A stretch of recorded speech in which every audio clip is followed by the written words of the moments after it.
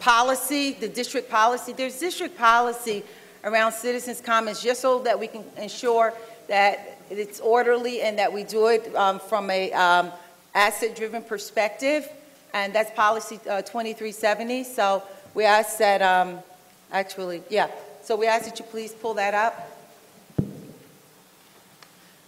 The individuals are to, first of all, state your name and then your residence, and then you have 3 minutes to speak. Cannot be mention of specific personnel and direct name use perspective. However, we are very interested in hearing your comments.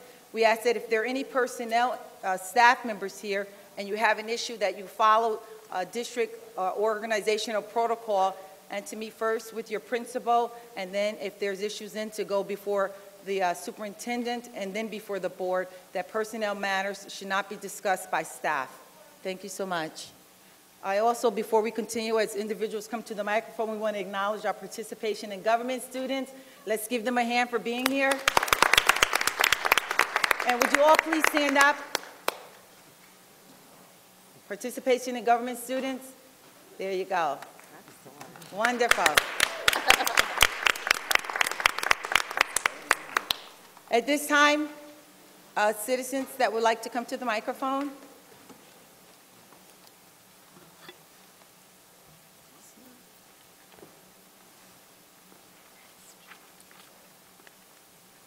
There being none, we're going to move into our superintendent's report. So good evening, everyone. One of the things, and do we have me? Okay. I'm going to walk up to the actual podium because I will be providing a report or an update on the district's financial accountability and some of the things that we're putting into place to address some of the recent audit findings. And I will be presenting for about 20 to 30 minutes.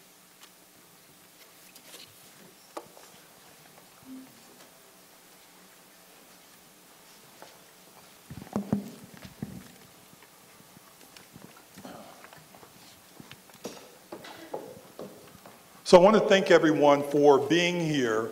This is a very important meeting in that the information that you'll be provided with this evening is information that is going to really shed some light on some of the challenges that the Poughkeepsie City School District has faced in its recent years. As everyone is aware, I became superintendent on August 5th of this year.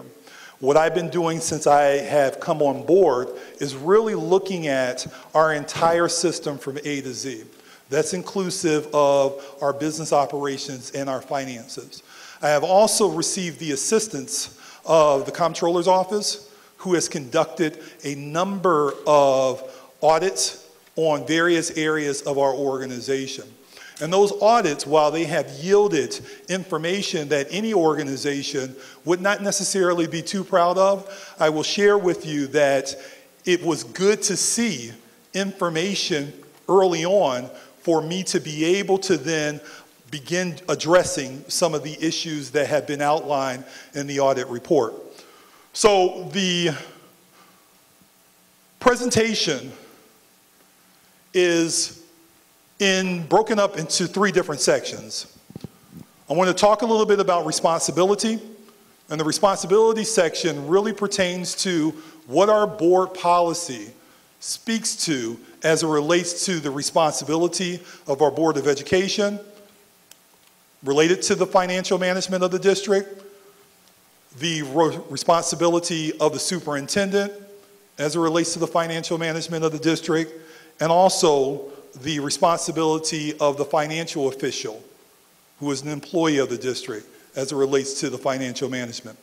I will then provide everyone in one concise place the findings, the key findings of the Comptroller's audit reports, things that have been published, things that have already been placed on our website, things that have been covered by our local media. I will also present to you our external audit findings, which is also on our website.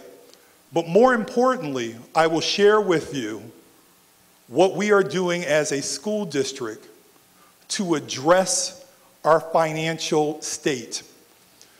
More specifically, how are we going to hold ourselves accountable for the taxpayer dollars that we receive and the other financial resources that we receive as a district. So when we look at the responsibilities of the board has a number of different responsibilities, as does the superintendent. However, I want to highlight some of the things that the board is responsible for. And the reason why I want to take us through this exercise is to make sure that people have a clear understanding of what the board's responsibilities are, what the superintendent's responsibilities are, and then, of course, individuals who report to me, what their responsibilities are as it relates to the financial management of the district. So, of course, we all understand that the board has the responsibility of hiring the superintendent. They have the responsibility of policy development, and they also have the responsibility of the financial management of the district. However, as you peel back the layers of the onion and you go down to the superintendent also has responsibilities, and as I've stated, the business official also has responsibilities. So here, develop and adopt written policies in all areas of the school district, governance and operations in order to provide direction to staff and students and information to the community. As I mentioned, they also have the responsibility of hiring an educational leader to serve as superintendent of schools, adopt a description of his or her professional duties and provisions for performance evaluation, as well as retention or removal from the position based on those evaluations and contractual obligations. In the area of fiscal management, the board has the responsibility of approving the budget and spending priorities. At the same time, seek to ensure adequate local, state, and federal revenues to support the budget. They have the responsibility of approving construction projects, capital expenditures, contracts, and budget reports within a framework of policy and delegated authority suitable for the board. Systematically link policies and decisions regarding allocation of funds with curriculum instruction and desired learning outcomes. In the area of contracts, the board has the responsibility of approving contracts and ensuring the execution of the contracts. The superintendent of schools or his or her designee shall present information to the board for discussion and enable the board to make an informed decision regarding contracts to be executed. Superintendent of schools. The board shall appoint a superintendent of schools who shall enforce the statutes, administrative codes, and the policies and regulations adopted by the board. Superintendent of schools, of course, has many responsibilities. And I'll jump down to the financial management. To prepare and present to the board a preliminary annual budget in accordance with a schedule established with the board. She is responsible for ensuring that the budget as adopted by the board and approved at the annual meeting is properly administered. Let me repeat that. She is responsible for ensuring that the budget as adopted by the board and approved at the annual meeting is properly administered. He or she shall ensure that regular reports are made to the board on the status of the budget. He or she is also responsible for establishing efficient procedures to maximize income, safeguard investments, and provide effective controls for all expenditures of school funds in accordance with the adopted budget. He or she shall ensure that all necessary bookkeeping and accounting records are maintained by the district. Management of functions, which basically speaks to my responsibility as superintendent to manage the day-to-day operations of the school district, which is also inclusive of course, managing the financial day-to-day operations.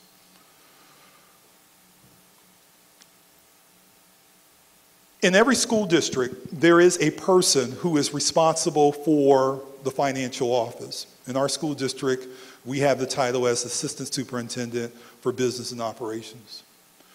This person's responsibility is to advance the educational opportunity through the management of district business affairs, to provide equipment and facilities required for the comfort, convenience, and performance of the educational staff and student body, to conduct the business office as a service organization to the district, and to serve in an advisory capacity to the superintendent.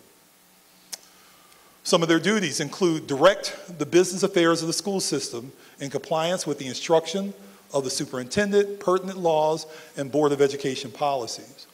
Oversee financial planning and budgeting for the district, perform or supervise internal audits and carry out recommendations of official audits, supervise expenditures as authorized by the district budget in accordance with the district purchasing procedures. Prepare specifications and bids as needed, process orders and recommended payment following delivery of goods and services, provide district storage and delivery, carrying out the responsibilities of the district purchasing agent.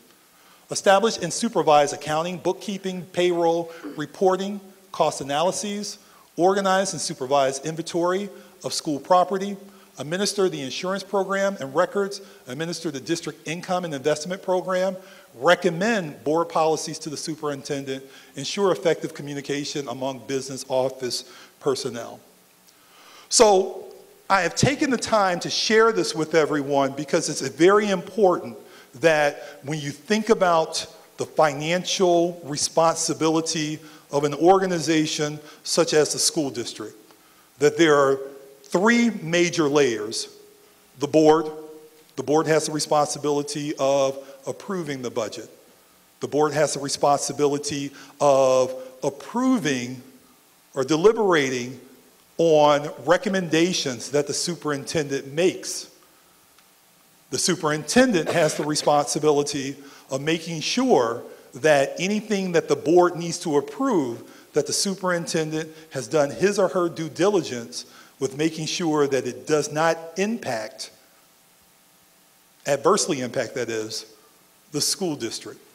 The business official, in partnership with the superintendent, has the responsibility of making sure that from A to Z, everything that should be happening in the business office is happening in a way that is following policy, making sure that all the pertinent laws, be them local, state, or federal laws, are being met, and making sure that as a school district, we are operating in a way that's going to be a benefit ultimately to our children, but also a benefit to our community as well.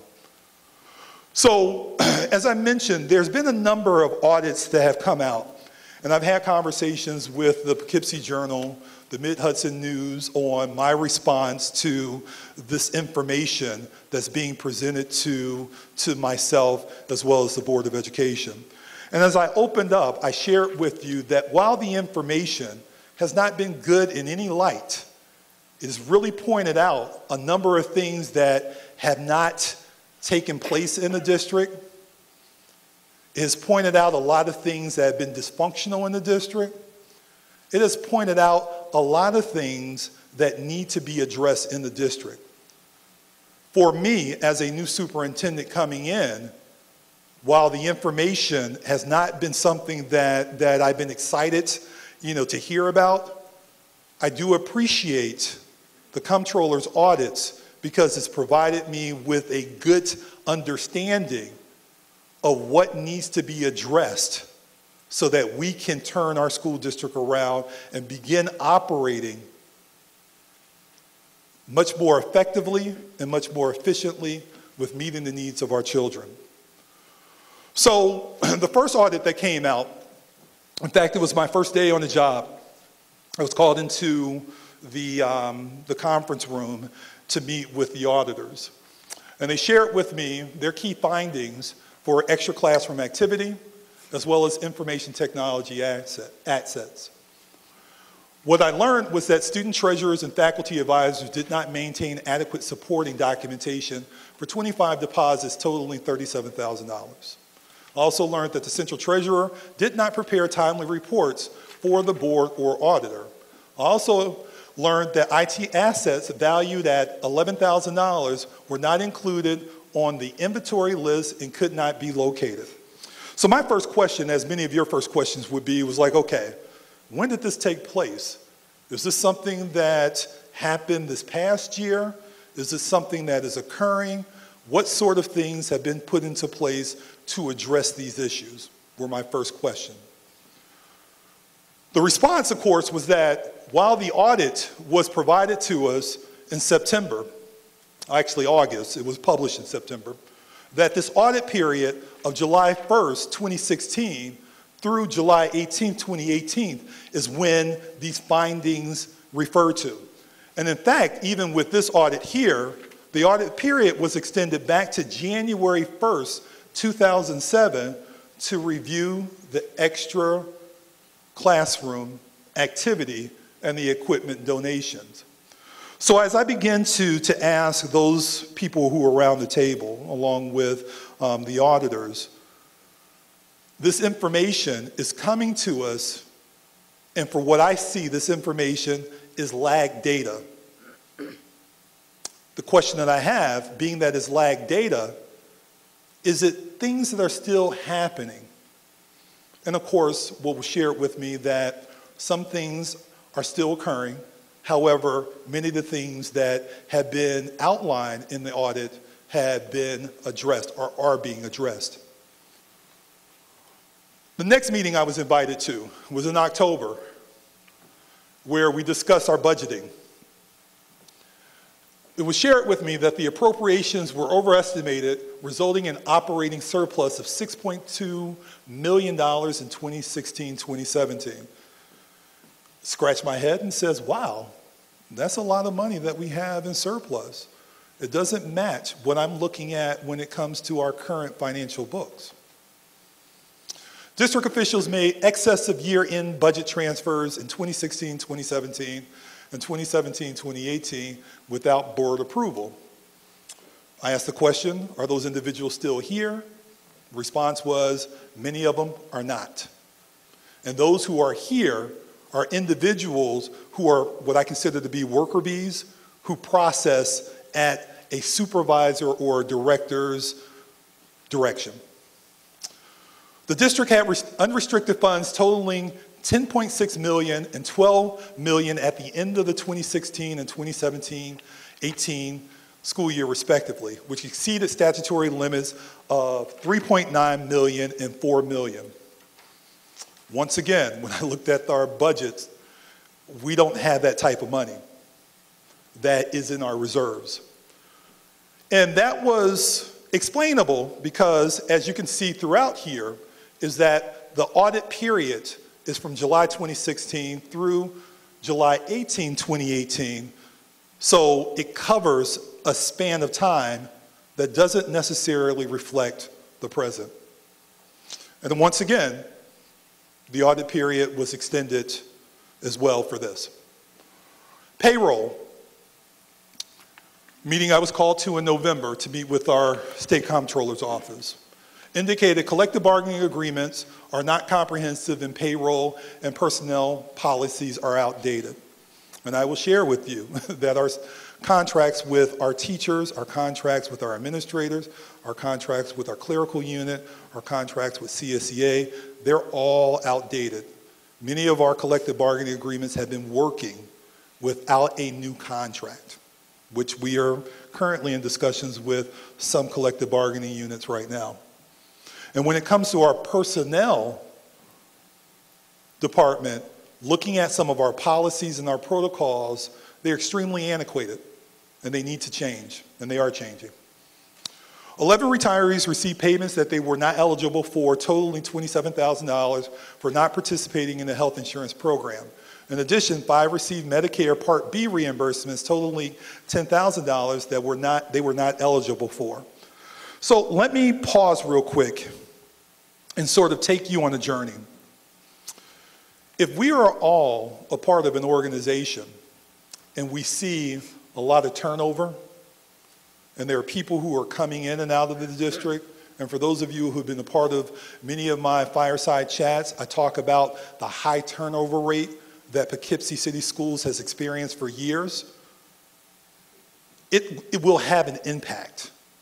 And what I'm finding is that that impact is actually resulting in individuals who are walking into a new job, who are working to do their best in the new job without necessarily having the institutional knowledge, opportunities for professional development for them to learn the job, or what I consider to have a playbook for them to be able to refer to when it comes to understanding what they should be doing.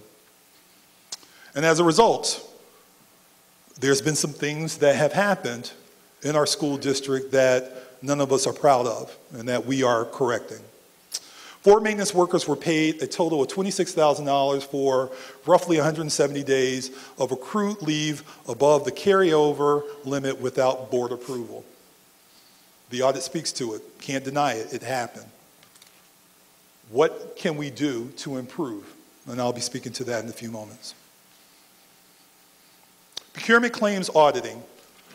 The board did not, and this is why I wanted to make sure that in the beginning I talked about responsibilities, because the audit report indicates that the board did not seek competition, for professional services totaling approximately $1.6 million or competitively bid purchase in public works contracts totaling approximately $6.1 million during the audit period of 2016 through 2018. Keep in mind, the board approves recommendations that are brought forward by the superintendent. It is the superintendent's responsibility to make sure that he or she is doing their due diligence with making sure that the day-to-day operations, the policies, the protocols are all being followed. It also indicates that the board did not have written agreements with non-professional service providers, paid a total of $968,000 during the audit period. Once again, the responsibility of the superintendent is to make sure that whatever is being presented to the board is following board policy, appropriate laws, etc.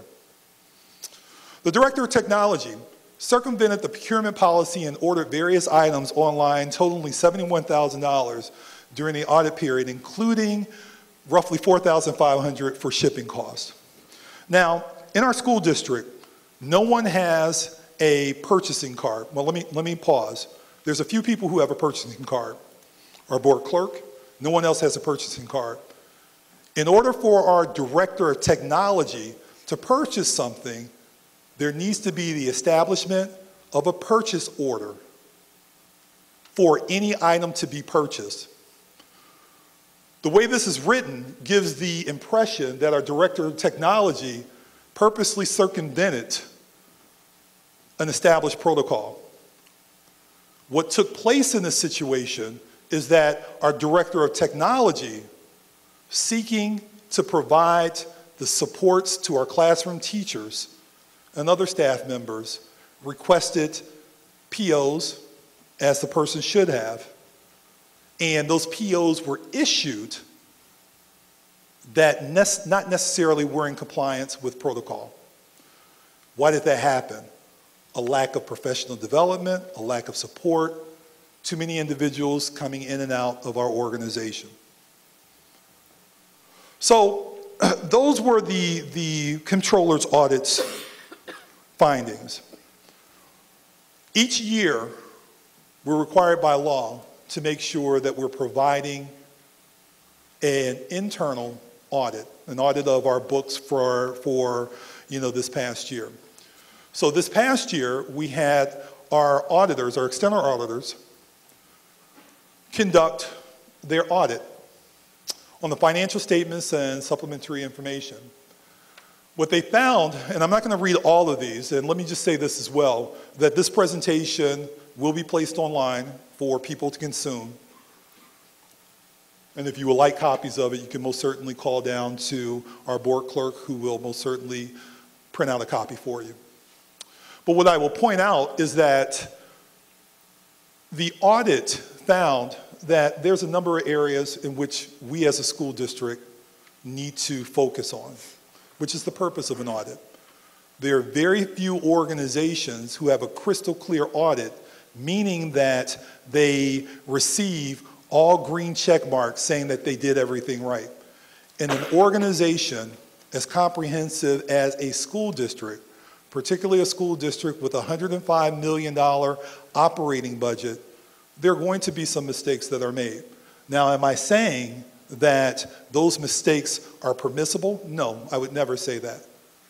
But with anything, there will be mistakes that are made. And the audits, rightfully so, picked up on those mistakes. So let me just point out a couple things. Control procedures for adjusting journal entries. During the audit period, it was noted that the district does maintain records and supporting documents of adjustment. There was visual support to show that the records were reviewed by different individuals in the district. That's one of those green check marks. Did it right. The audit also reported that when it comes to long outstanding checks, during the audit period, it was noted that there were 6 checks outstanding, totaling approximately $1,000. Another audit finding found that extra classroom disbursement. During the audit period, 2 instances were noted where the payment order was not properly authorized, meaning that we didn't have a student sign off on a deposit and we didn't have a teacher sign off on the deposit. The audit also indicated that purchase order procedure, that during the audit period, it was noted that there were 11 instances of deviation from the established procedure, whereas the year before, there were 15 findings. So that means that this past year there were 11, the previous year there were 15. Summer food program budget. During the audit period, it was noted that the district has been budgeting for expenses related to the school food program for the fiscal year preceding the year in which the expenses occur. This previous year finding indicated the same, which essentially means that for the 2019 summer program, we actually budgeted for that in the 2018. And because our fiscal year starts July 1st, it is not permissible to budget for something in a previous school year that will then be used for the school year that is coming up. Trust and agency. During the audit period, it was noted that the athletics program deposits were in excess of the cash in the bank, which in previous years was a challenge because we had actually more money that was going out than we had in the bank. This past year, that was corrected. Accounts payable. During the audit period, it was noted that the district method of recording accounts payable at year end is not consistent. There has been no change from the last year's finding. It's the area in which I need to focus on as superintendent. Medical billing. During the audit period, it was noted that the district's billing for Medicaid has improved compared to prior years. During the 2017 audit, it was noted that the district only billed for 5 months. We're in operation for 10 months. However, keep in mind that this happened in 2017. In 2018, 2019, it had improved. So we're actually billing accordingly. Billing and health services. During the audit period, it was noted that the district is up to date in the health service billing. Previous findings indicated that the district failed to bill for 2016 and 17 with outstanding billings questions for 2015. So back in 2016, 2017, the district failed to bill at all. This past year we billed, which is a good thing because we're receiving all the financial resources we need. But there were some questions in 2017 that were related to 2015 that were still outstanding. But in this year's audit, it indicated that all billings have been up to date and the district has received all the funding that it should. Now, I take us through this to share with you that as a school district, we have some challenges. I will always be as transparent as required to make sure our community has an understanding of our challenges as a school district. I have always operated under a full, transparent parent model because the more you share with people where you're at, the more people will understand. They may not like it, but the more people will understand other challenges that exist, which may or may not result in added support to help correct the challenges. So, my synthesis of analysis to the challenges that we have as a school district are because for several years here in the Poughkeepsie City School District, there's been district as well as school level turbulence. And I don't need to go into a lot of the history because you guys know the history in some cases better than me. But because of that turbulence, there have been individuals who have not been able to focus on making sure that we as a school district are moving in the right direction in a way that is going to be best for our children. There's been a lack of leadership and oversight. Can't deny that. If there was leadership and oversight, people being held accountable, sticking to process and procedures, then many of the findings that we were dinged for things that happened in past years and even last year wouldn't be an issue. As I mentioned, there's been significant turnover in positions key to the operations of the finance and business office.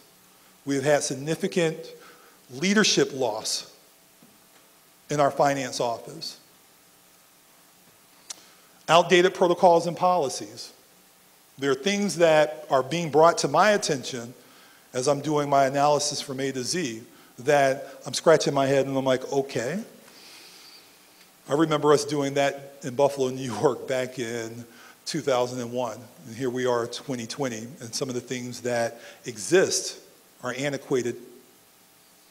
Lack of adherence to board policies and protocols. Now, none of this is intentional because everyone that works for the Poughkeepsie City School District, particularly in central office, are very committed to doing what's right. But if they are unaware of the protocols, the policies, if there's no game book, if there's no playbook, then people are working and operating in a way that they see best, and sometimes is not the proper way. Lack of professional development, and this exists across the district. So when I ask the question of staff, as I'm talking to them or speaking with them, I ask the question like, what sort of ongoing professional development do you receive?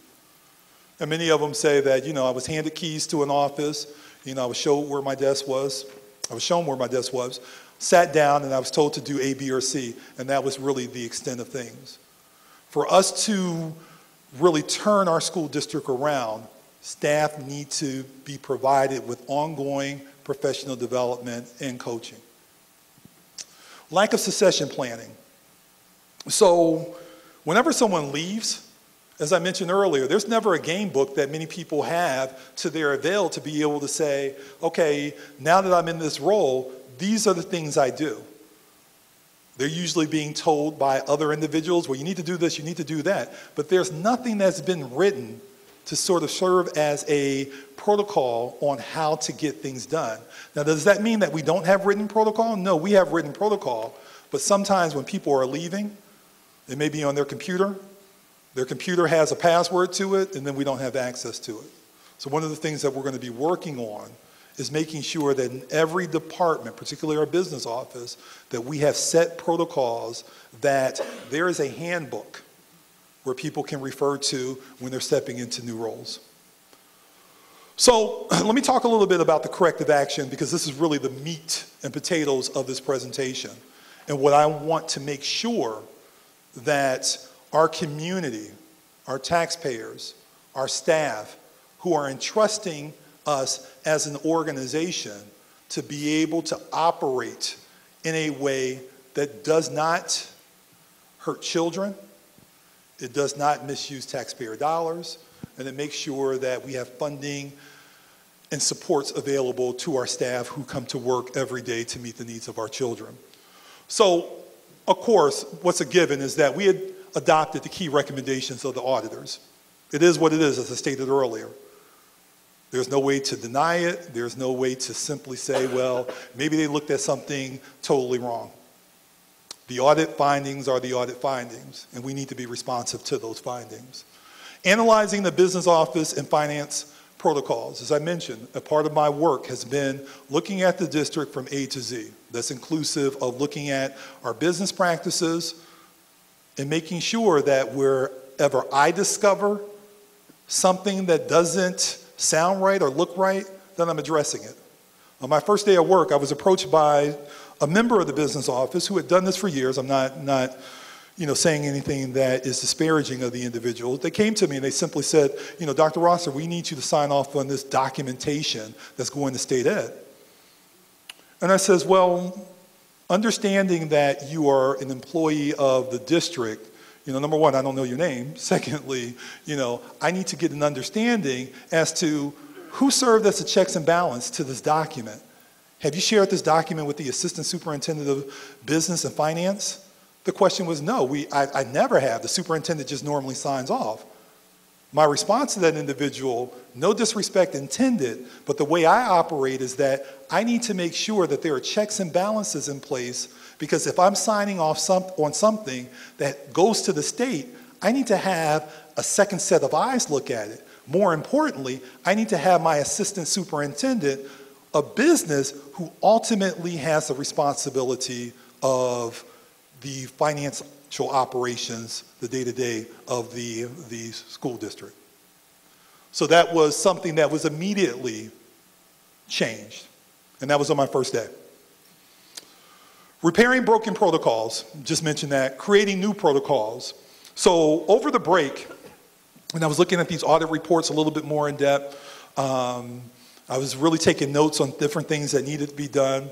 One of the audit reports, our findings, and it was listed up there, indicated that our HR department for several years now has not properly recorded a number of different important data points for employees. I immediately simply said, okay, this is low-hanging fruit.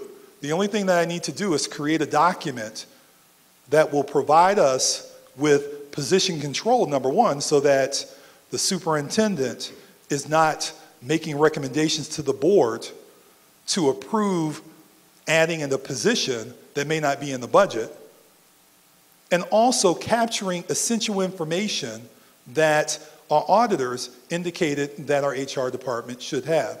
So that's an example of me creating a new protocol so that we as a school district can operate much more effectively and efficiently. Documenting our processes, as I mentioned before, every department where there's a major process that particularly have a financial implication, it will be documented. Updating our policies. Our board and I have been discussing some of our policies, and some of our policies date back to the early 90s. And when you think about a school district, when you think about the state of education, when you think about the laws, commissioners' regulations that have been created or changed, it's important that we as a school district also work to update our policies. So the board and I have been looking at ways in which we can work to update our policies in the most efficient manner. And if you look at our policy book, it's pretty thick. And there's a lot of information that we need to go through to update. And as I have to say that our policies serve as our guidance for how we as a school district should operate. Reviewing the functions of the business office and staff.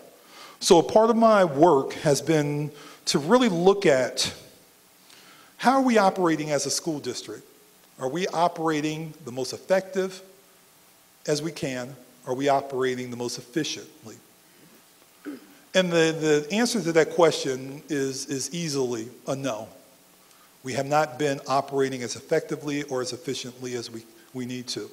So in looking at our business office, it's important for me to make sure that when it comes to our business office, the function of our business office, that there's clarity around the function of our business office. So we're redefining our business office.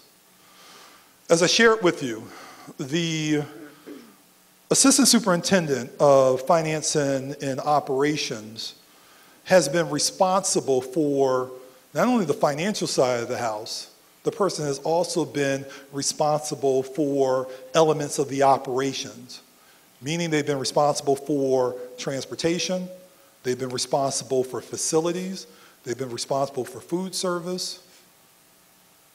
And when you look at our school district, particularly some of the financial challenges that we've experienced in the audit reports, and also our facilities, the condition of our facilities, it is important to sort of take a second look at that and say, is this the model that's going to be most conducive to getting us where we need to go?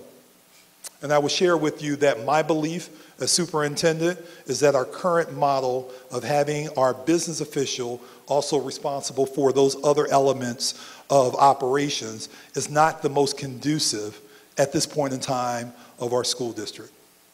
And the reason why that is because as we all are sitting in here, many of you have on your outdoor gear because it's freezing in here, which means that we have some issues with the heat here.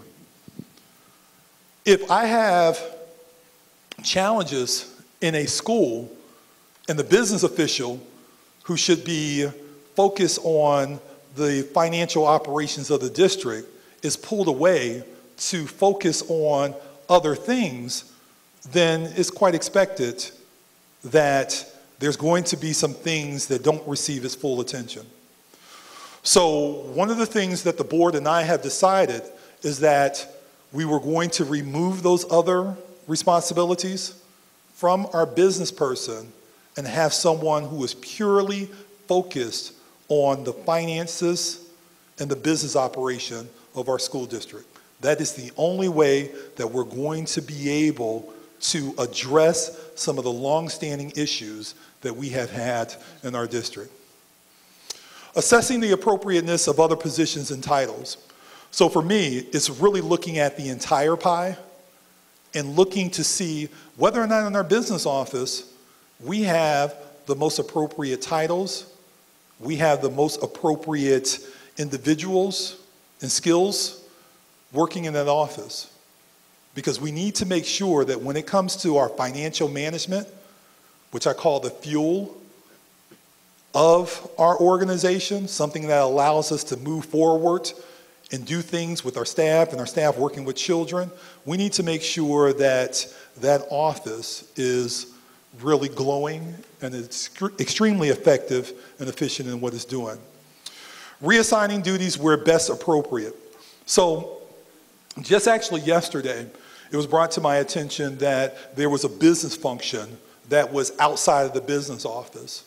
Once I learned it, simply shot an email to the necessary leaders to simply say that we need to make this switch, because if it's business related, it should be in the business office. Because if it's not, then there's a disconnect there. And we all know that whenever there's a disconnect, that there may be the potential for mismanagement. Providing professional development to staff. This is something that, as I mentioned before, needs to happen. It needs to happen like yesterday. And I'm working to identify ways and opportunities to make sure that all of our staff are trained and receive the professional learning that they need in order to be most effective in their job. And then, of course, the monthly finance reporting. So when I was engaged in the interview process, looking all online for different information to get a clear understanding of the district's finances, when I came on board, I was asking for district financial reports and was provided with information. However, the information didn't really give me clarity as to what our finances look like from month to month. As a part of policy, and let me not even talk about policy, as a part of best practice, it's always good to be able to look at your bank account to simply say, okay, I have this much revenue coming in, I have this much expenses going out. We haven't, as a school district in quite some time, provided monthly finance updates. That's going to happen. I've already established a monthly calendar for those presentations to take place. So these are the things that I, as superintendent, am able to do. However, because I also am a member of the Board of Education, I'm not a voting member, but I am a member of the member of the Board of Education, I also have the opportunity to make recommendations to our board. And one of the recommendations that I'm making, which I think will go a long way for the management of our finances, as well as the transparency of what we're doing as a school district, is exploring the establishment of a financial advisory committee. And there are school districts across the country that have established financial advisory committees. And while there's been many purposes for school districts across the country, one of the things that I thought would be a great idea, and of course this is something that the board and I are still discussing, so it's not solidified at this point in time, is to have a financial advisory committee that will serve as a resource and provide technical expertise, advice, recommendations, and support to the Board of Education and administration in evaluating, guiding, and improving the overall fiscal condition of the district. This includes a regular review of the budget, any proposals or issues that might have a significant impact on district projects. The committee would also advise the Board of Education and administration on internal and external audits, policy changes, development, referendums, financial project projections, and finance-related bid specifications. Now, I share this with you just to share with you some of the things a finance advisory committee can do. As I mentioned, the board and I are still having conversations around what this might look like for the district. The committee could be made up of board members, myself, the chief finance and business official, local government financial officials, and qualified community members. And this provides an opportunity for members of our community to be a part of important conversations related to our financial state.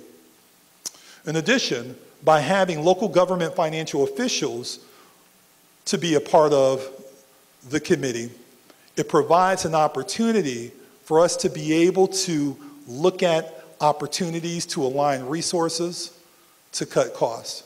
So let me share with you, in Buffalo, there was an ad hoc committee that was put together, and I served on it, and it was a committee of administrators, central office administrators, who would meet occasionally with the city officials. And what we were able to realize are opportunities where, in the event that the city of Buffalo is looking to purchase A, B, or C, and the school district is looking to purchase A, B, or C, it provides us with an opportunity to get a better cost or a better rate for purchasing it together. So this is one of the reasons why it's important to also have local government to be a part of it, because there may be opportunities for each organization to save money, taxpayer money. So this is what the board and I are exploring right now, and I wanted to share this with you. We're also exploring the services of a financial advisory firm. There's a lot of financial advisory firms that are out there, and we're currently using one. However, I want to look to see what other financial advisory firms are out there that have an instructional focus. No longer can we look at the house of our finances and our business operations without considering what sort of impact it may have on the instructional program. So we would be looking potentially, and this is something, as I mentioned, the board and I are still considering, identifying a financial advisory firm that will provide us with a comprehensive financial analysis with an instructional program focus. This will provide us with an opportunity to look at our financial resources and how those financial resources can be used to enhance, to strengthen our instructional program. We would also be searching or seeking for them to assist us with the identification of a chief financial and business official. While there's been a number of individuals I've had conversations with, continuing the conversations. In fact, I'm going to be speaking with some people later this week who have expressed interest with helping us as a school district when it comes to our financial management. As superintendent, it is my responsibility to make sure that I'm bringing the best of the best.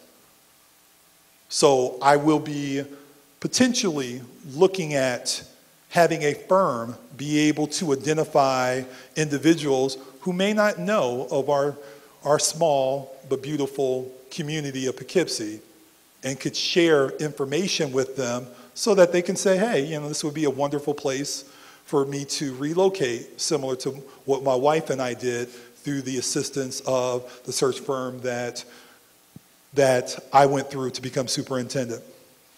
And then also, because professional development is important to every member of the school district, particularly if provided by experts, is to provide us with professional development and technical assistance. So I share all of this information with you so that as community members, as staff members, as students, that you have an understanding that when it comes to our business operations, this is paramount for us. As I mentioned earlier, the way I look at our financial resources, they really serve just, let me give you an analogy. If you have a car and you need to get from point A to point B, in order to get there, you need something that's going to fuel the car. Our business operations, our financial resources are what fuels our car. And in the event that we are taking the hose out of the car and the gas is just gushing, that's financial resources that could have gotten us further. So it's very important that when it comes to the management of our financial resources, that we're using our dollars as much or as effectively and as efficiently as possible to ultimately meet the needs of our children who we are here to serve on a day-to-day basis. So as I mentioned, these presentations will be periodic. I'm planning to have a presentation each month, and I invite the community to come, to hear, to learn, to be a part of the solution of turning our school district around. And I thank you for listening to my presentation, and this will be the first of many. Board colleagues, are there any questions for Dr. Rosser? What I would like to do now is to read. I would like to direct the attention of all community members to some correspondence that I had submitted. I will be reading it. First, before I do that, I'm going to ask my board colleagues if you would mind that I read an email that I had sent. You're all privy to this email, but I wanted to pull it so that the community is privy to this. This is from me, Felicia Watson, to Ms. Tina Blama. She's a chief examiner with the Office of the State Comptroller. This email was sent to her. I had initially had a conversation with her. However, this email was sent on September 12, 2016 at 12:47 p.m.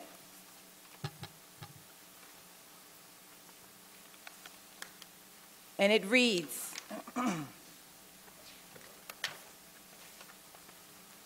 good afternoon, Ms. Blama. As I mentioned, I'm a sitting board member of the Poughkeepsie City School District, elected by the citizens in 2015 for a 3-year term. During this first year, 2015-16 school year, I have had numerous business office staff, district staff, and citizens at large contact me to discuss their experiences regarding grave impropriety and mismanagement of taxpayer dollars by school board members and administrators in the Poughkeepsie City School District. Attached for your initial review and preparation for our meeting are some of the areas where there are criminal and administrative impropriety experienced firsthand and reported to me. My intent in meeting with you tomorrow is to review these areas supported by evidence with the sole purpose of submitting an official report. And I just said, please confirm the receipt of this email. And there was an attachment that was filled. And then on September 21st, let's see, no, let's move. That was just a thank you to her for the meeting. It was a 3-hour meeting with the chief examiner with the Office of the State Comptroller.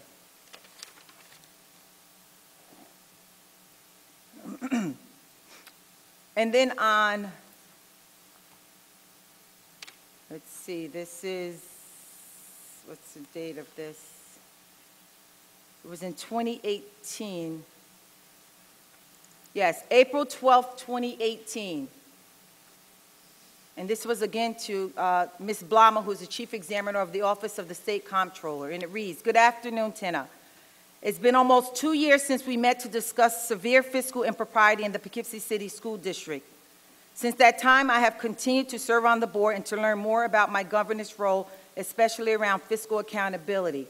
In 2017, 2 new board members, Doreen Clifford and Deborah Long, who won against the 2 longtime incumbents in a landslide victory, also expressed privately and during public board meetings contentions around fiscal impropriety and the district mismanagement of taxpayer dollars.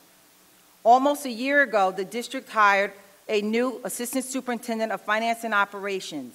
After months of going through financial documents, she has concluded that there are numerous areas of improper spending and financial mismanagement, just as I presented to you during our September 13, 2016 discussion in your office following our areas she has uncovered. And I list 7 specific areas.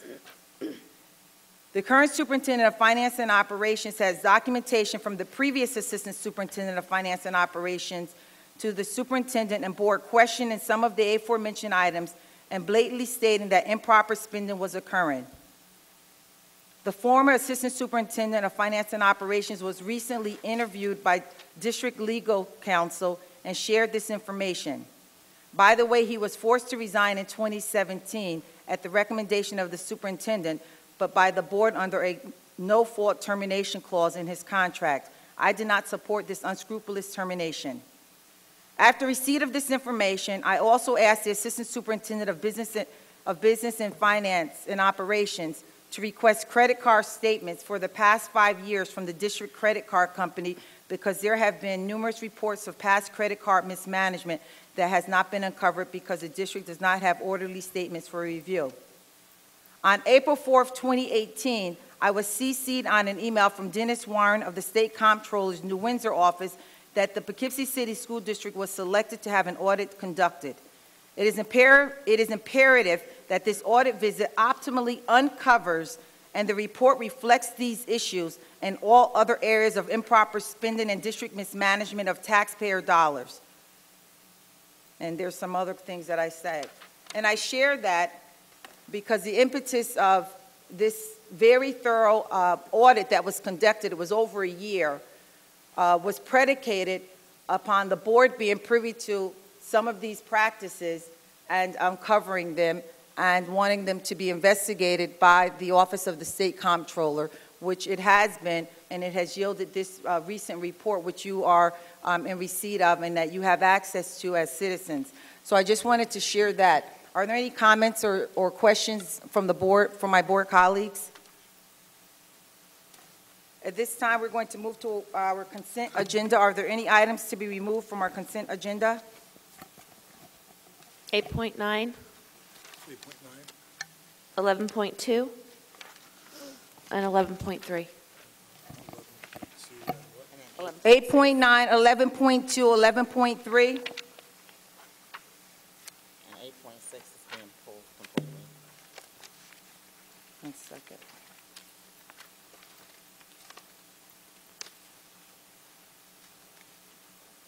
No, 8.6 is not being pulled. Can you That's what revisit Dr. that, Rosser Trustee said. Long? Is that, John that's the one. Cassidy? Dr. Rosser said was being John pulled. Cassidy? we had already removed it. It was already removed. Oh, I have an old one then. Okay. She gave them to all of them. Are there any other items to be removed? 8.9, 11.2, 11.3. This is the one I printed. Is there a motion to approve the consent agenda excluding items 8.9, 11.2, 11.3? So moved. Second. All in favor? Aye. Motion carries. Is there a motion to approve agenda item 8.9? So moved. Discussion? Trustee Clifford? I had asked via email Monday, I believe, whether or not, this says B days. I was just curious what the status was of all the other days. Yeah, so this, for the sixth assignment, this was only for B-Day. Those other days were covered. Okay. Any further questions? All in favor of this resolution being approved? Aye. Aye. Trustee Long and Trustee Reeser? Aye. Aye. None opposed, motion carries. Is there a motion to approve resolution number 11.2? So moved. Can we discuss 11.2 and 11.3 Together. together? Is there a motion to approve resolutions number 11.2, 11.3? So moved. Second. Discussion, Trustee Clifford. A couple of things. The first is, I just wanted this discussed openly because, again, I emailed my question. But this is the first time that I had ever seen on a board agenda a recommendation from someone other than the superintendent. So I just wanted to, and it was explained to me, but I wanted to pull it because I thought it would be beneficial to explain it so the public understands why this is coming from an assistant sup and not from a superintendent. Okay. Yeah, as I mentioned, and I'm not certain, we may need to amend this, Ms. Torres. Yes. It should not read this way. It was a recommendation coming from the assistant superintendent for athletics as it relates to overseeing the RFP process. And that was a recommendation that was coming to me. For the purposes of the board record, that is not necessary, so that should be struck from the actual board recommendation, because it's my recommendation based upon the recommendation that I received from my staff member. Is there a motion to amend this resolution, resolution number 11.2 to read, be it resolved that the Board of Education hereby approves the appointment of Orthopedic Associates of Dutchess County, PC, to provide athletic training, sports medicine services for the remainder of the 2019-2020 school year in response to the RFP athletic training, sports medicine at a rate of $30,000 based on the recommendation of the superintendent of schools? So moved. Second. All in favor? Aye. Motion carries. Is there a motion to approve 11.3 as read? 11.2 is read? 11.3. Oh, Okay, No. back, let's go back to 11.2 to, I'm sorry, 11.2 as read. So moved. second. All in favor? Aye. So the amended resolution was approved. Is there a motion to approve agenda item 11.3? So moved. Second. All in favor? Wait, whoa. I need one, there's discussion I have about 11.3. Okay, 11. That's why I pulled them together, because this is also the first time, and I don't recall this being this way when board docs went live, or I think I would have noticed it then. But this is the first time that I'm seeing us approving the appointment and then separately approving the agreement. Or do we usually approve the appointment like at one meeting and approve the agreement at another meeting? There's no, in any meeting, it is up to the board to do whatever we so choose. And so it has been proposed or recommended by the superintendent in this way. There's no carte blanche anything when it comes to resolutions. So the superintendent has put forth this way. If there is, if the board is not in favor of doing it this way, then that's something that should be discussed. If not, then we should move forward with it. No, I don't. I just, again, it's something. It's an anomaly. So I. Yeah, I can speak to it. Just to be clear. This is the organization that provides athletic trainers at our sporting events. And what we wanted to do with this is to make sure that at our home games that our students were provided with the with the athletic trainers that they have been accustomed to being provided with. There's nothing legal that indicates that we need to have the athletic trainers, but in our community, we have always provided Yes. this. Heretofore, prior to this RFP process being completed, we have had the appropriate staff members there to provide support to our children, but not to belabor, the start of these individuals. We went through the RFP process.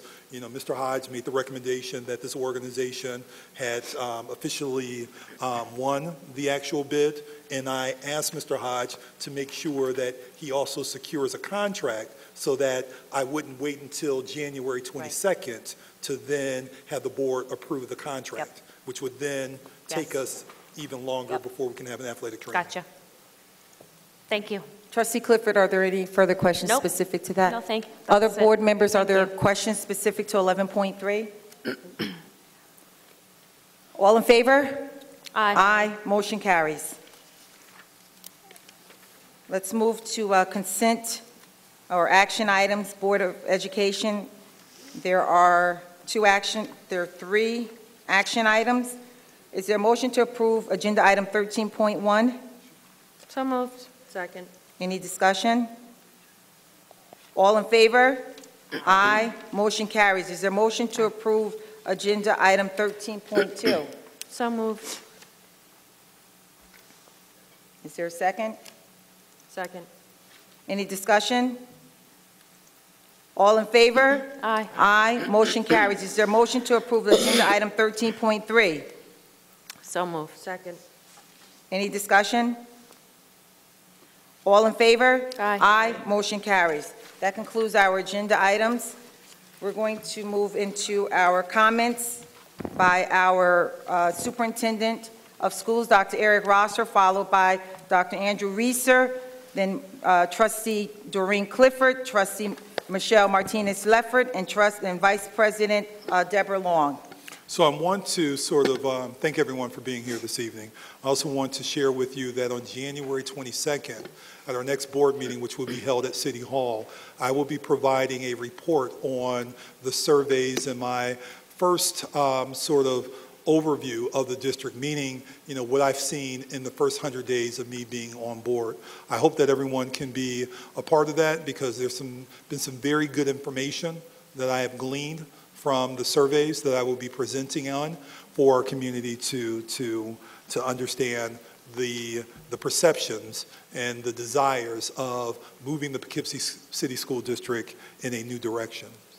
I also want to sort of share with everyone that we have a number of individuals who have indicated that they will be retiring at the end of the school year, and I want to acknowledge them for their service. We have John Cassidy, who is a math teacher here at Poughkeepsie High School, who at the end of June will have given 30 years of service to the Poughkeepsie High School. So I wanted to publicly acknowledge and to thank Mr. Cassidy for his service to the children of the Poughkeepsie City School. Additionally, we have Lena Valdez, elementary teacher at PMS, and actually I should say middle school teacher at PMS, who is have given 31 years of service as of June 2020. We want to thank her for her service in the school district. I do have some sad news. We have one memoriam, and I would like to read it. Whereas Charlotte Stern served in the Poughkeepsie City School District as an English ESL teacher for 31 years prior to her death on December 4th, 2019.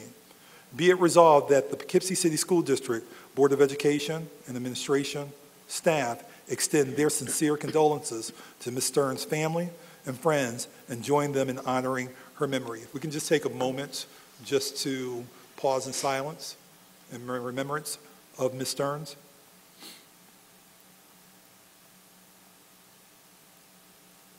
Thank you. That concludes my comments.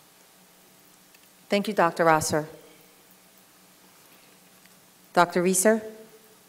Thank you, Madam Board President. I want to thank Dr. Rosser for that systematic look at our past mistakes, our ongoing imperfections, and the steps we're taking to address them. It takes courage to look in the mirror self-critically, and I want to thank you for helping us do that. That was illuminating and inspiring, sobering, all those things, but inspiring too. Congratulations on the progress you've made so far, just in your short time as superintendent to make progress in addressing them. It's inspiring me a little bit to put my shoulder to the wheel as individual board members, and collectively we have responsibilities. One that I have been offered and want to do a better job at doing is helping to work on policy. We've been talking as a board about our need to review that stack that you mentioned, that 1,000 pages, to make sure that our policies are up to date and that we're in compliance with them, or updating the policy to reflect current practice, et cetera. And that's something where I feel I can help, and your presentation here inspires me to do a better job of that. And that's something that my New Year's resolution as a board member is to help the board and help the district in that area through our policy committee, which we really do need to move forward with. So thank you for lighting a fire under me. And yes, I'm using that fire metaphor intentionally. It makes me feel a little warm. Just mentioning fire is helping me a little bit because it's freezing. Quick thing, I know we're getting to the end here. A quick thing, this is time sensitive. I wanted to bring it to the attention of central office, building leadership, if you're here.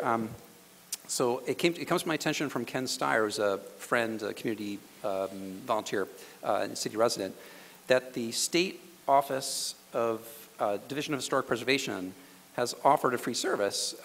They have an exhibition which they can provide to us at no cost. It's entitled Journey to the North, New York's Freedom Trail. It is a multi-panel exhibit about New York State's role in the Underground Railroad. And it's been prepared in time for Black History Month, which is obviously coming up in February.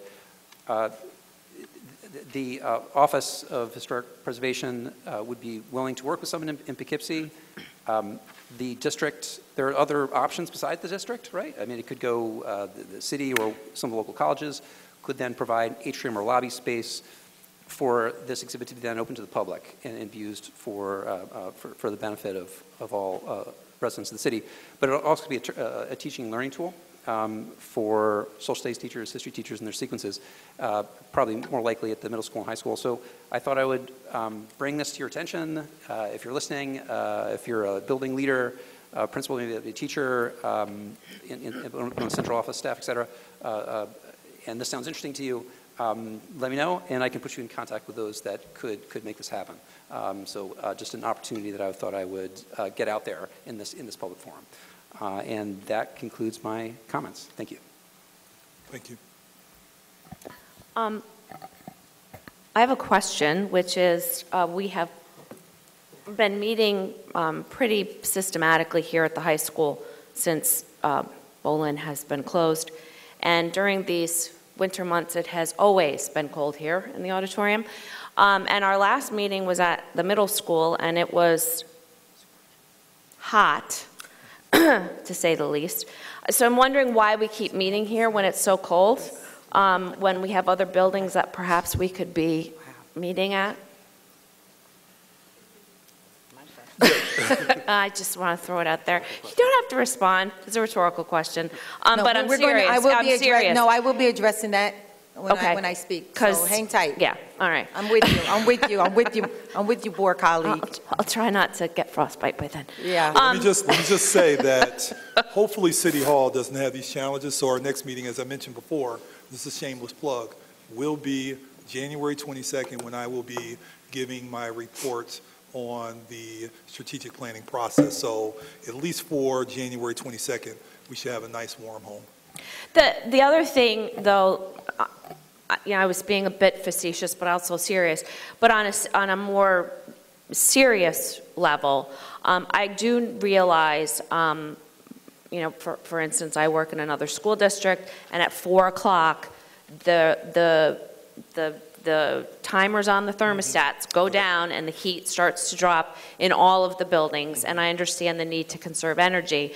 And I would imagine that perhaps that's something that we do here in the district. My concern is this an evening time problem, or are our students sitting in this auditorium with it this cold during the day? That, you know, we can sit through a meeting for 3 hours and have cold knees and ears, but if our students are sitting with this every day during the school hour, that's completely inappropriate. Right.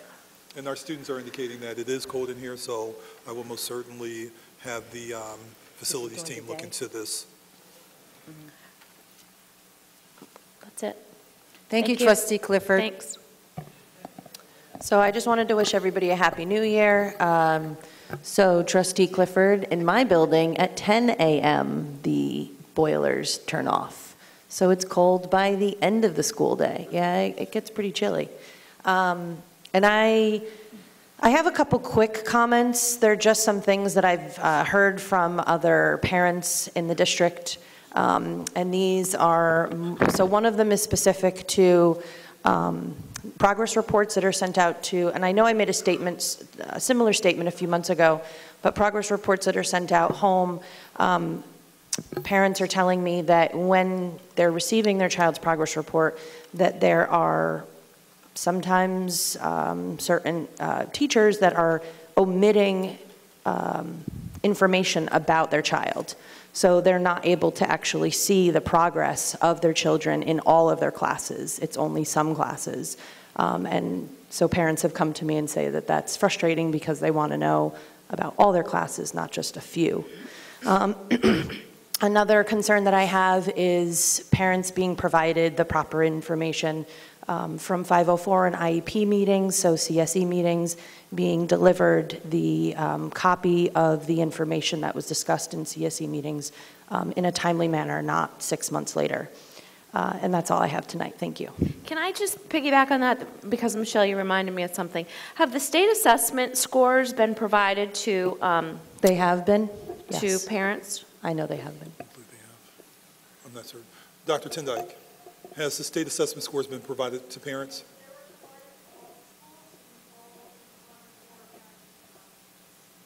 Yeah, So what if you I didn't know, I attend received mine. parent-teacher conference?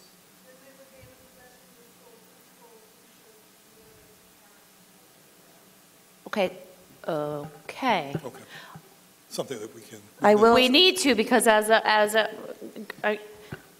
will. I didn't get ELA state assessment scores. Let's just put it that way.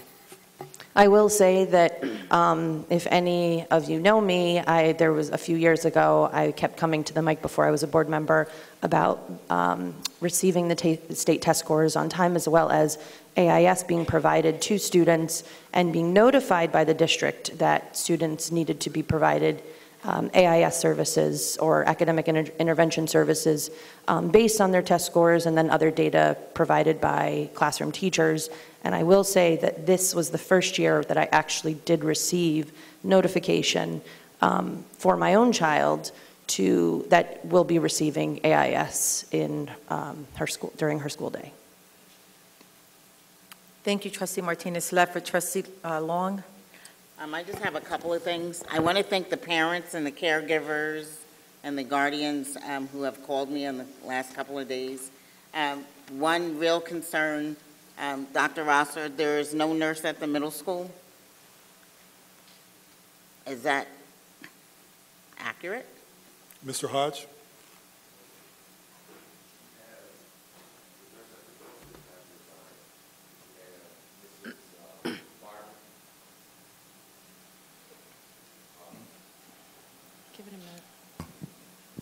And Ms. Barden as Can you well as. repeat the statement, sir? So we did get word that the full-time nurse at the middle school did resign. And we've been working with HR. They're actually postings now. Ms. Barden has been working to get assistance. She's actually been going over there and covering herself. So we have been covering the middle school. And hopefully here in the next, we actually talked about it today, Ms. Barton and myself. Hopefully we are going to be able to get some candidates.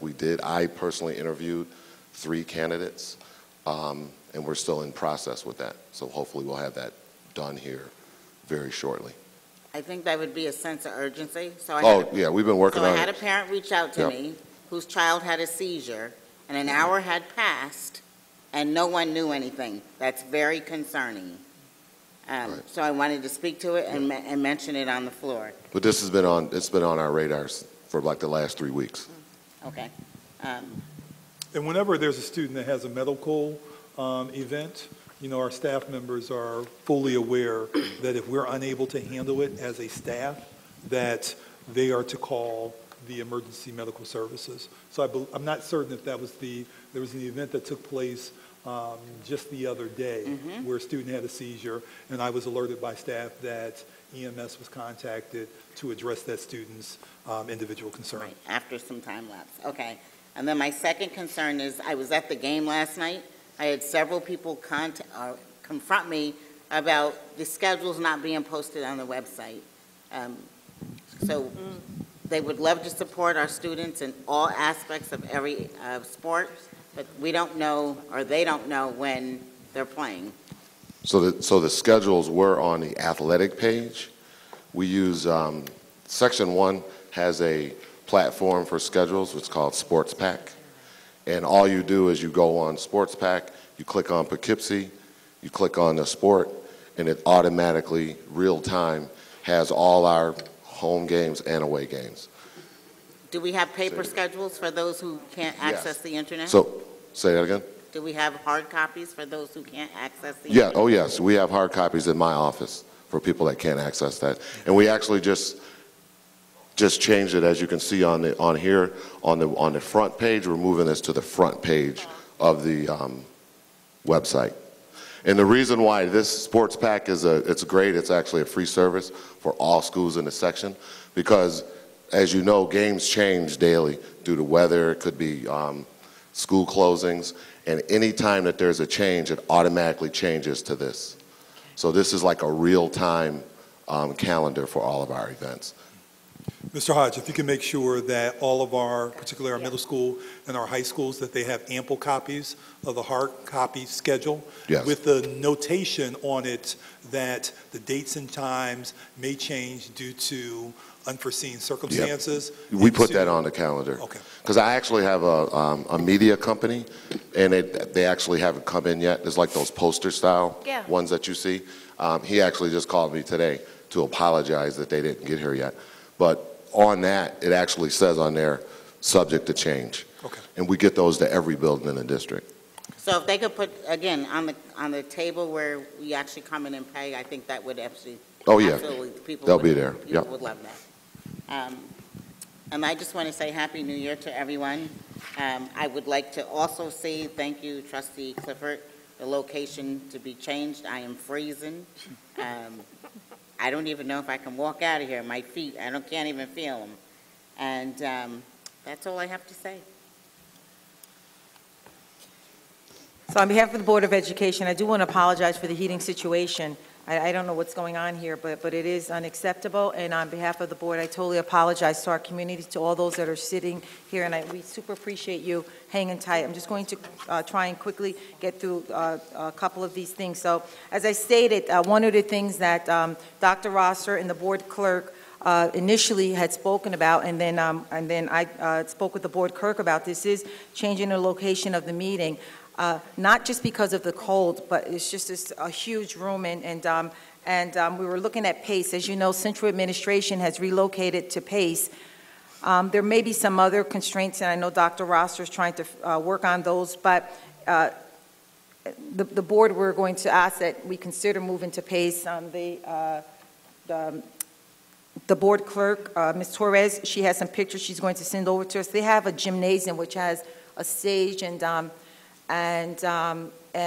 they're looking at, I know Dr. Rosser, I don't know some of the nuances. I know you did a walkthrough with the board clerk, but that is something that has been considered. I do want to just, to confirm, I know that Dr. Rosser mentioned the January 22nd meeting. However, I need board approval for the relocation, because the meetings that are on our calendar are legitimate in there. And there has been a change to move the meeting to, a recommendation to move the meeting to City Hall on January 22nd, and I just want to make sure that that there's a board majority that's in support of that move. Yes. Okay. So Dr. Rosser and Becky, I'm going to ask you to please continue to look at the PACE site, and then if you could let the board know if that's where we would be looking to move for the meeting after the January 22nd meeting, and moving forward with that. There's just a couple things I just want to do. The website has been updated. Please take a look at the website and weigh in any suggestions that you have. Some of you look at the website daily, Mr. Stanford, so please give any input to that. There will be a board retreat, and I'm just throwing this out as information. I'm not sure if we're going to open it up as a regular meeting, but a board retreat on January 27th. The board clerk is in the throes of securing the location. We believe it's going to be at Marist College. It'll just be for a couple of hours, just for us to continue to solidify ourselves as a board. As you're aware, the board are 5 members, and we are as one entity, though. No individual board member by policy has any authority except that which is designated and delegated by board policy. So the board is one entity. This is for the board member, the board. So a wonderful thing has happened. The Poughkeepsie Public Schools Foundation has revitalized. I'm not going to go into the details. I probably would have if it weren't so cold in here. But they're doing a phenomenal job. They're just committed individuals that have a passion for the district, and they volunteer their time, their energy, and they push for their own personal finances, and they're pushing for finances of others to support the school district. If there are any members of the Poughkeepsie Foundation, your feet may be cold, so if you can just wave your hands in the air, wave it like you just don't care. Great, thank you. So let's just give them a hand. I'm telling you, it's such an impressive foundation, and they're beginning to do wonderful, wonderful things. There's 2 things, Dr. Rosser. So EPK, we have Healthy Kids, which is right over here on Hooker Avenue. They have a Young Moms program, Healthy Kids program, and they wanted to, they reached out to the school district, high school young moms, to assist getting them to graduate. The center is at 103 Hooker Ave. They have a few slots left for infant toddlers, and it has always been a passion of mine, this is the individual standard, to work with young moms to encourage them to return to school and graduate. There's a child care subsidy that will cover the tuition costs associated as long as the mom is attending the Poughkeepsie High School. So if we know of individuals, Dr. Rasha, I don't know who should receive this, but we need to get this to someone. And then EPK funding, the same organization, Healthy Kids, is they're interested in collaborating on a grant. It's a pre-K, expanded pre-K grant through the New York State Education Department. The RFP is expected to be released this summer of 2020. It's a beautiful thing when organizations are looked to align with the Poughkeepsie City School District and to provide support, services, and to collaborate. So, Dr. Ross, I'm going to leave this also with you for you to perhaps reach out or give it to a designated individual so that we can perhaps let them know what we can do. I do have a question specific to the school tax collector because where are they housed? Where is this individual housed? Because I know that there's been individuals that have not been able to pay their taxes. Pace. Okay, they are housed at Pace. Are there specific hours? Yeah, there's been a change also, and Ms. Torres, you may be able to speak a little bit more in depth on this than I can, but there's been a change. I know that after a certain time period that we no longer accept taxes at Central at Pace, that there is another destination where individuals will need to then pay their taxes. Okay, so I think if we can get, since the website is being updated, if we could put that information in a really clear place for them, because I know that one, we need all the dollars. Folks want to pay their taxes because if they don't pay them, they can be penalized for paying them late, and we don't want that to be the onus to be on us. Finally, Dr. Ross, I wanted, if you wouldn't mind, to give to the board an update on the bus transportation. We know it is cold in the city. The temperature has dropped substantially this evening. Do we have any update as far as use of the bus? Do we have sufficient buses so that our young people can be picked up? I know I got a call this morning. There were a lot of kids on the corner of Montgomery and, Montgomery and the intersection over there by the fountain, the Soldiers Fountain area, somewhere over there. And we want to make sure that sufficient buses are in place to pick up our students. Yeah, whenever there are concerns or questions about, what our students are able to take, those questions are usually forwarded directly to our contacts at the county office. I will share with you that we met with them last month towards the end of probably it may have been December 16th, if I remember correctly. We met with them and we talked to them about, our students being able to take the buses, because word that individuals have shared with me that sometimes buses are passing students up. Individuals share with me that sometimes buses aren't coming on time. So whenever I receive that information, I do share it with our county partners, and they make adjustments where needed. What was shared with me is that sometimes our middle and our high school students are seeking to catch a bus where there's not a bus stop. They may see the bus coming, they may be walking, and the bus stop is way up there, and they'll try to flag the bus down. But the busing, and the way that the laws are written, is that they have to only stop at bus stops. Okay. They can't pick our students up elsewhere. In the event that the bus is full, then there's another bus that is usually trailing that bus, no more than 10 to 15 minutes after that. So there's normally two buses that run 10 to 15 minutes apart. If we can continue to ensure that our students and their parents or guardians are aware of this information, if we can post it on our website, if we can continue to disseminate it, especially with this cold weather, that would be great. And I will say, under the leadership of Deron Wilson, he has created a flyer which has been posted in our middle and our high schools so that many more of our students are aware of this free service. And the PIC students are over here. You guys should all be aware that by showing your ID you can actually access the bus to and from school. If you want to, let's say we're playing another school, let's say we're playing Arlington in basketball, that you're actually able to take your your ID pass and go to the game by catching the county transportation. That's a free service that is offered to Poughkeepsie middle school and high school students. Thank you, sir. A couple other things too for the board. How many of you knew that? Raise your hand, please. Yeah, some, not all.